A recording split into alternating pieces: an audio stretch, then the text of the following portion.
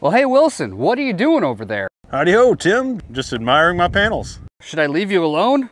Oh, no. I'm watching my solar system save me some money. Solar power sounds expensive. Well, Tim, there's an old Chinese proverb that says the best time to buy solar was 10 years ago. And the second best time to go solar is now.